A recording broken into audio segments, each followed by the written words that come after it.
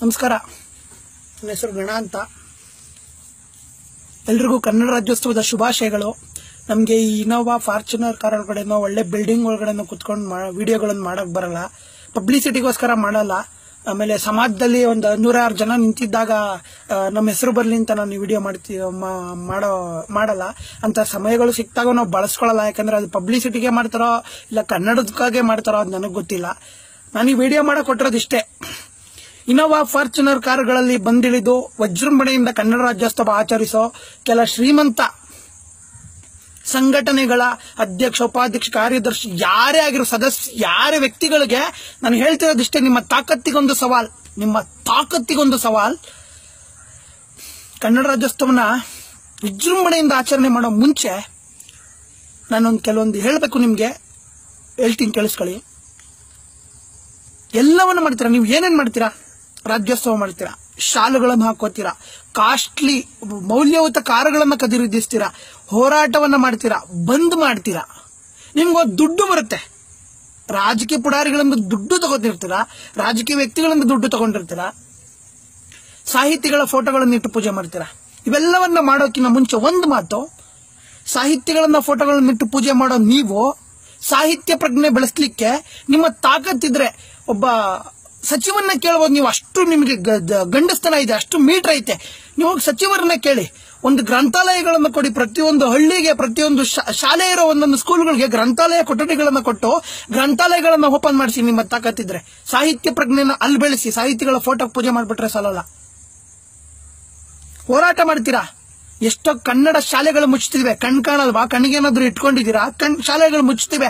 ಅದನ್ನು ಮುಚ್ಚಬಾರ್ದು. ಅದಕ್ಕೆ ಹುಡುಗರನ್ನ ಸೇರಿಸಬೇಕು ಅಂತ ಒಂದು ಆಂದೋಲನವನ್ನ ಮಾಡಿ. ಕನ್ನಡಿಗರಾಗಿದ್ರೆ, ಕನ್ನಡಕ್ಕಾಗಿ ಹೋರಾಟ ಮಾಡ್ತಿದ್ರೆ ನಿಮ್ಮ ಇನೋವಾ ಫಾರ್ಚುನರ್ ಕಾರುಗಳನ್ನ ಮಾಡ್ರಿ. ಎಷ್ಟೋ ಶಾಲೆಗಳಿಗೆ ಇವತ್ತು ಸಾರಿಗೆ ವ್ಯವಸ್ಥೆನೇ ಇಲ್ಲ, ಮಕ್ಳುಗಳು ನಡೆದಾಡ್ಕೊಂಡು ಓಡಾಡ್ತಾರೆ. ಅವ್ರಿಗೆ ಕೊಡಿ. ಬಸ್ಗಳನ್ನ ಬಿಡಿ. 2 ಬಸ್ ಬರ್ತವೆ ನಿಮ್ಮ ಒಂದೊಂದು ಫಾರ್ಚುನರ್ಗೆ. ಆ ಯೋಗ್ಯತೆ ಇದ್ರೆ ಇಂಥ ಕೆಲಸಗಳನ್ನ ಮಾಡಿ. ಶಲ್ಯಗಳನ್ನ ಹಾಕೊಂಡು ಓಡಾಡ್ತೀರಾ. ಆ ಶಲ್ಯಗಳು ಕಸದ ತೊಟ್ಟಿಲ್ ಬಿದ್ದಿರ್ತವೆ. ನನ್ನ ಮಕ್ಕಳನ್ನು ಗಮನಿಸಲ್ಲ. ಕೆಲವರು ಹಂಗೆ ಇರ್ತಾರೆ. ಕನ್ನಡಾಭಿಮಾನ ಅಂತ ಸುಮ್ನೆ ಖಾಲಿ ಪಲಾವ್ ಹೇಳ್ಕೊಂಡು ಓಡಾಡಿದ್ರೆ ಅಲ್ಲ. ಶಲ್ಯಗಳನ್ನ ಹಾಕೊಂಡು ಬಿಸಾಕ್ಬಿಟ್ಟು ಹೋಗ್ಬಿಟ್ರೆ ಕನ್ನಡ ರಾಜ್ಯೋತ್ಸವ ಮುಗ್ದೋಗಲ್ಲ. ಆ ಶಲ್ಯಗಳಲ್ಲಿ ಬಂದಿರೋ ದುಡ್ಡುಗಳನ್ನ ಉಳಿಸಿ ಎಷ್ಟೋ ಅನಾಥ ಮಕ್ಕಳಿಗೆ, ಎಷ್ಟೋ ಅನಕ್ಷರಸ್ಥ ಮಕ್ಕಳಿಗೆ, ವಿದ್ಯೆಯಿಂದ ವಂಚಿತ ಆಗಿರೋ ಮಕ್ಕಳಿಗೆ ಪುಸ್ತಕನೋ ಶಿಕ್ಷಣನ ಕೊಡ್ಸಕ್ ಪ್ರಯತ್ನ ಪಡಿ. ನಿಮ್ಗೆ ಅಷ್ಟೊಂದು ಕನ್ನಡದ ಮೇಲೆ ಅಭಿಮಾನ ಇದ್ದಿದ್ದೇ ಆದ್ರೆ ಬಂದ್ಗಳನ್ನ ಮಾಡ್ತೀರಾ. ಮೊದಲು ಗಲ್ಲಿ ನಲ್ಲಿ ನೀರುಗಳಲ್ಲಿ ಸೋರ್ತವಲ್ಲ, ನಲ್ಲಿಗಳಲ್ಲಿ ಸೋರೋ ನೀರುಗಳನ್ನ ಬಂದ್ ಮಾಡಿ. ಬಂದ್ಗೆ ಒಂದು ರಜಾ ಸಿಕ್ತು ಅಂತ ಇವ್ರ ಜೊತೆ ತಾಳ ಕುಣ್ಕೊಂಡು ಇವ್ರ ಜೊತೆ ಮೆರ್ಕೊಂಡ್ಬಿಟ್ಟು ನಮ್ಮ ಜನಗಳಿಗೆ ಇಲ್ಲ. ದುರಂತ ವಾಸ್ತವ ಅದು. ಮೆರೆದು ಬಿಡ್ತೀವಿ. ಒಂದಿನ ರಜಾ ಸಿಕ್ತಾ ಏನ್ ಬಿಡೋ, ಇವತ್ತು ಫುಲ್ ಮಜಾ ಮಾಡ್ಬಿಡೋಣ, ಒಂದ್ ರಜಾ ಸಿಕ್ಬಿಡ್ತಂತೀರ. ಆ ಬಂದ್ಗಳಿಗೆ ನಾಳೆ ಸರ್ಕಾರದವರೇ ನಮ್ಗೆ ಗೂಟ ಹೊಡೆದಿರ್ತಾರೆ. ಆ ದುಡ್ಡು ನಮ್ಗೆ ಹಾಕಿರ್ತಾರೆ. ಲಕ್ಷ ಕೋಟಿ ರೂಪಾಯಿಗಳನ್ನ ನಮ್ಗೆ ಗೂಟ ಹೊಡೆದಿರ್ತಾರೆ. ಅದನ್ನ ಮರೆತು ಅದನ್ನ ಮುಂದಾಲೋಚನೆ ಇಲ್ಲದೆ ಒಂದು ದಿನ ಬಂಧನ ಆಚರಿಸ್ಬಿಡ್ತೀರಾ ಅಲ್ವಾ? ಈ ತರನು ಮಾಡಿ ಕನ್ನಡ ರಾಜ್ಯೋತ್ಸವನ. ಕನ್ನಡ ತಾಯಿ ಬೇಡ ಅಂತಾಳೆ, ನಾವು ಕನ್ನಡಿಗರು ವಿರೋಧಿಸ್ತಾರೇನೋ ನೋಡೋಣ. ಯಾವ ಕನ್ನಡಿಗರು ವಿರೋಧಿಸ್ತಾರೆ? ಇವೆಲ್ಲವನ್ನ ಮಾಡಿ. ಬರೀ ಶಲ್ಯಗಳು ಹಾಕೊಂಡು ರಾಜಕೀಯದ ವಿರುದ್ಧ ಹೋರಾಟಗಳನ್ನು, ರಾಜಕೀಯದ ಕುತ್ತಿಗೆ ಪಟ್ಟಿಗೆಗಳನ್ನು ಹಿಡಿದು ಕೇಳೋ ತಾಕತ್ತೈತೆ ಕಣ್ರಿ ನಿಮ್ಗೆ. ಅಂತ ತಾಕತ್ತನ್ನ ಬಳಸ್ಕೊಡ್ರಿ. ನೀವು ಕೇಳ್ರಿ. ಸಮಾಜದಲ್ಲಿ ನಡೆಯೋ ಕನ್ನಡಕ್ಕಾಗ್ತಿರೋ ಅನ್ಯಾಯಗಳನ್ನ ಕೇಳ್ರಿ. ಸಾಹಿತ್ಯ ಪ್ರಜ್ಞೆ ಬೆಳೆಸಕ್ ಕೇಳ್ರಿ. ಶಾಲೆಗಳನ್ನ ಮುಚ್ಚಿರೋದಕ್ಕೆ ಕೇಳ್ರಿ. ರಾಜ್ಯೋತ್ಸವ ಬಂತು ಅಂತ ಇನೋವಾ ಫಾರ್ಚುನರ್ ಕಾರುಗಳಲ್ಲಿ ವೈಟ್ ಅಂಡ್ ಬಟ್ಟೆಗಳನ್ನು ಹಾಕೊಂಡ್ ಬಂದ್ಬಿಟ್ಟು ಮೇಲೊಂದು ಶಲ್ಯ ಏಸ್ಕೊಂಡು ಒಂದೆರಡು ನಾಮಗಳು ನೋಡ್ಕೊಂಡ್ ಬಂದ್ಬಿಟ್ರೆ ಸಾಲಲ್ಲ. ಶ್ರೀಮಂತ ಕನ್ನಡ ಹೋರಾಟಗಾರರೇ, ತಾಕತ್ತಿದ್ರೆ ಇಂಥ ಕೆಲಸಗಳನ್ನ ಮಾಡಿ.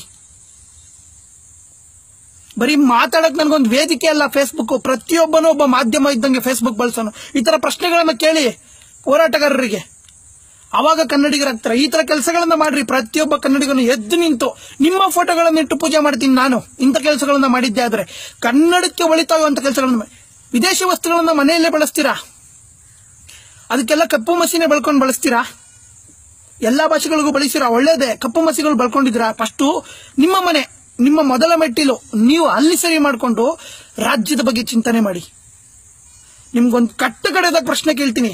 ಎಷ್ಟು ಜನ ನೀವು ಕನ್ನಡ ಶಾಲೆಯಲ್ಲೇ ಓದ್ಕೊ ಬಂದಿದ್ದೀರಾ. ಎಷ್ಟು ಜನ ನೀವು ನಿಮ್ಮ ಮಕ್ಕಳನ್ನ ಕನ್ನಡ ಶಾಲೆಯಲ್ಲೇ ಓದಿಸ್ತಿದ್ದೀರಾ? ಎಷ್ಟು ಜನ ನೀವು ಕನ್ನಡ ಶಾಲೆಯಲ್ಲಿ ಓದಿದ್ದೀರಾ? ಕನ್ನಡ ಶಾಲೆಯಲ್ಲಿ ನಿಮ್ಮ ಮಕ್ಕಳನ್ನ ಓದಿಸ್ತಿದ್ದೀರಾ? ಫಸ್ಟು ನಿಮ್ಮ ಮೊದಲನೇ ಮೆಟ್ಲು ನಿಮ್ಮ ಸುತ್ತಲ್ ನಡೆಯೋದನ್ನ ಮಾಡಿ, ರಾಜ್ಯದ ಕುರಿತು ಯೋಚನೆ ಮಾಡಿ. ಬರೀ ದುಡ್ಗಾಗೋ ಇಲ್ಲ ರಾಜಕೀಯದಲ್ಲಿ ನಿಮ್ಗೊಂದು ಸಮಾಜದಲ್ಲಿ ಒಂದು ಘನತೆಗಾಗೋ ಕನ್ನಡವನ್ನು ಅಡಯಿಕ್ಬೇಡಿ. ಆಮೇಲೆ ಕನ್ನಡವನ್ನು ಉಳಿಸಿ ಅಂತ ಬರ್ಕೊಳ್ಳೋ ನಿಮ್ಗೊಂದು ಸಣ್ಣ ಮಾತು, ಕನ್ನಡ ಭಾಷೆ 2000 ವರ್ಷಗಳಷ್ಟು ಹಳೆಯದು. ಕನ್ನಡ ಭಾಷೆ ಬೇಕಾದ್ರೆ ಗೂಗಲ್ ಅಲ್ಲಿ ನೋಡ್ಕೊಳ್ಳಿ, ಇಲ್ಲಾಂದ್ರೆ ಯಾವ್ದನ್ನ ಪುಸ್ತಕಗಳನ್ನು ಓದ್ಕೊಳ್ಳಿ, ಪಮ್ಮನ ಚರಿತ್ರೆಗಳನ್ನು ಓದ್ಕೊಳ್ಳಿ. ಕನ್ನಡ ಭಾಷೆ 2500 ವರ್ಷಗಳಷ್ಟು ಹಳೆಯದು. ಆ ಭಾಷೆನ, ನಮ್ಮ ಅಷ್ಟು ಮೌಲ್ಯಯುತವಾದ ಭಾಷೆನ ಉಳಿಸಿ ಅಂತ ಬಡ್ಕೊಳ್ಳೋ ನಿಮ್ಗೊಂದು ಮಾತು, ಕನ್ನಡ ಭಾಷೆ ಯಾವತ್ತೂ ಸತ್ತಿಲ್ಲ ಸ್ವಾಮಿ, ಅದು ಸದಾ ಗೆಲ್ತಿದೆ. ಅದನ್ನ ಹೋರಾಟಗಾರರೇ ಕೆಲವರು ಸಾಯಿಸ್ತಾ ಇದ್ದಾರೆ. ಏನಕ್ಕೆ? ತಮ್ಮ ಬೇಳೆ ಬೇಯಿಸ್ಕೊಳ್ಳಿಕ್ಕೆ. ಗೆಲ್ತಿದೆ. ನಾನು ಹೇಳೋದಿಷ್ಟೇ, ಪ್ರತಿಯೊಬ್ಬ ಕನ್ನಡಿಗನಾಗಿ ಕನ್ನಡ ಯಾವತ್ತೂ ಸಾಯೋ ಮಟ್ಟಕ್ಕೆ ಹೋಗಿಲ್ಲ.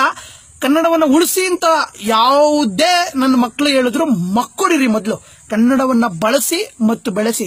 ಪರಭಾಷಿಕರಿಗೆ ಬಯ್ಯೋ ಮುನ್ನ ಕನ್ನಡದ ಸಾರವನ್ನು ತಿಳಿಸಿ, ಕನ್ನಡವನ್ನ ಕಲಿಸಿ. ಆವಾಗ ನಮ್ಮ ಕನ್ನಡ ಭಾಷೆ ಇಡೀ ಪ್ರಪಂಚದಲ್ಲಿ ಸದ್ದು ಮಾಡಿದೆ, ಮಾಡ್ತಾನೆ ಇರುತ್ತೆ, ಇನ್ನೂ ಜಾಸ್ತಿ ಮಾಡುತ್ತೆ, ಸೌಂಡ್ ಇನ್ನೂ ಜಾಸ್ತಿ ಆಗುತ್ತೆ.